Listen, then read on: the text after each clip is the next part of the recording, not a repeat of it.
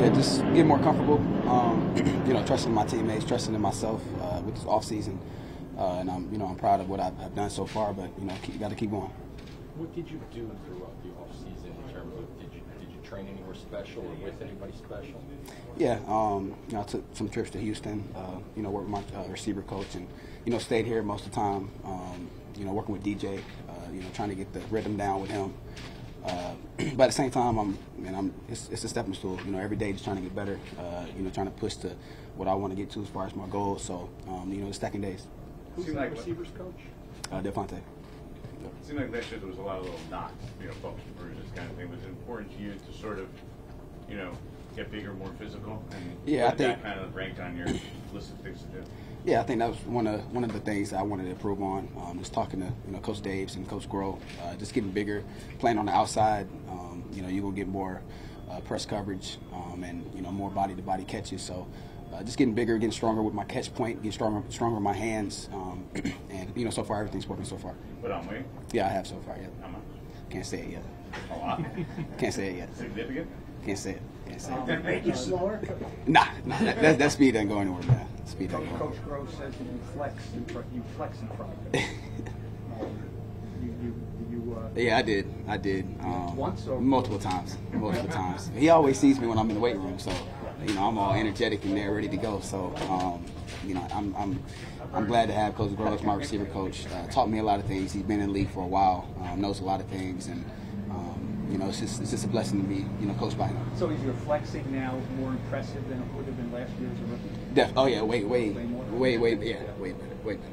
And how does that help you? I mean, on the beach it helps you. Yeah, no, it does, but it just brings confidence. It brings confidence to myself when I'm on the field. Knowing like, man, I can do it. You know what I mean? So I think it definitely helped my confidence, helped me, improve my game, and certain areas as far as this is a hard league, and most of your catches is gonna be body to body, and that's one thing I learned my first year. So just making that improvement for next year. When you look at this whole unit, is there an excitement around the wide receiver corps going into this year that maybe wasn't there last year? It's a lot of excitement. Bringing in Malik Nabers, elite guy. He's one of my good friends. Just knowing him, I talked to him before the draft, before we got him, and everything he did at LSU, man, it's elite. And when he got here, he's still the same guy. And not only that, we brought Slay back, one of our leading receivers, and still got Wandale. So for me, man, it brings confidence in that whole room. We ready to throw it, and Dave can see it. I think our receiver room, man, we're stacked, and we're ready to prove what we can do. Jalen, you set really high goals last year. I think you told us you wanted to be the offensive rookie of the year. Yeah. There were obviously a lot of external factors around that. Will you still set really high goals? Oh yeah, always, man, always. New year, new opportunities, new goals, and for me, I always set high expectations. And just looking at our team, looking at what we got, we have a good chance to do whatever we want to do, and. For goals, I just want as a team goal.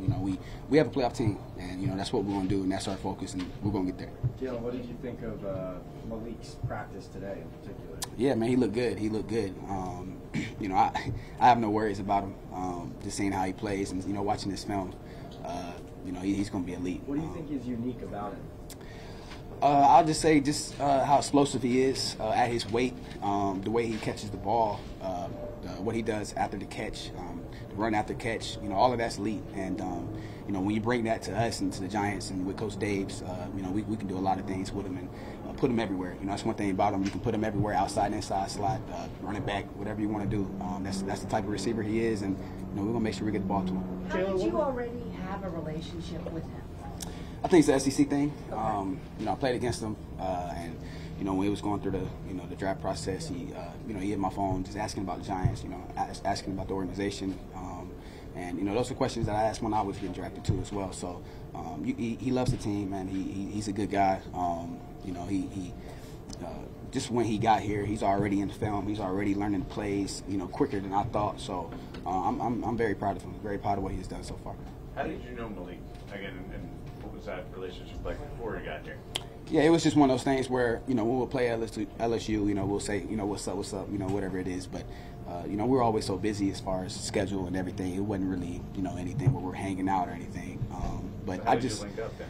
I just knew him. No, I'm talking about this is before, you know, we're You playing. said you talked to him before he got here, right? The draft. Yeah, talked to him. I didn't see him. Yeah. Yeah, just text him. Did you like your rookie year? You know, as far as playing, you know, I enjoyed it. It's a blessing, you know, to be here. But a lot of improvement to go. And you know, we set high expectations for this team. And you know, last year, you know, it just wasn't what we wanted. I don't think anybody wanted that. For you though. For myself, man, I always shoot for the highest thing, man. So disappointed for my rookie year. You know, I want to get better. What were some of the things you learned from Steve Smith seeing last week? Work with him. Being more aggressive. You know, that's the type of receiver he is. Being more aggressive at the press point. He was teaching me a lot of little things that he has done. You know, when he was in the league, and you know, obviously he's one of the best receivers that played this game. So just having him, you know, out here for a couple of days and hearing what he had to say, you know, film when he was out here on the field, man, helped me a lot. So I appreciate it. Does a guy like Malik make life easier for the other receivers in the sense that he may get the doubles and everybody else? Oh yeah, it makes everything easy. I mean, who you gonna double? You know what I mean? You got Leak on one side, you got myself on the other, you got Wandell, you got Slay. I mean, that's how we're looking at it. You know what I mean? We ready to go.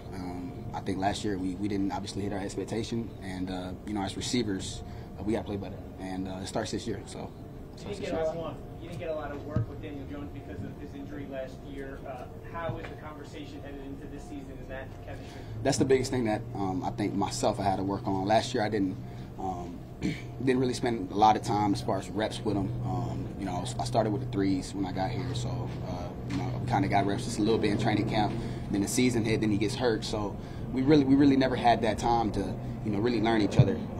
And I think this offseason is the biggest thing. I've been with him, you know, when he was doing his rehab, staying up here with him, learning how he sees the game, what he sees on the field, and you know, trying to come out here and execute it. So I think that's the biggest thing I want to do is to stay around him, you know, listen to him. So you know, when we get out there, it's comfortable. What stood out? Last one. What stood out about how he's tackled in rehab? Man, he's probably the biggest work ethic guy that I know. I mean, he's the first guy in the building. I mean, I don't even know what time he gets here. Maybe it's 5:30.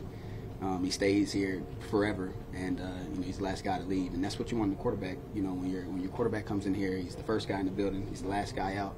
It just shows how much he respects us, how much he respects his team, and how much he wants to improve and do whatever he has to do. We have so much confidence in him, so much faith in him, and you know, he's out there, you know, throwing in 7-on-7s, and you know, he looks good. So we can't wait to have him back in team activities and for training camp. I can't wait. We're all gonna be excited.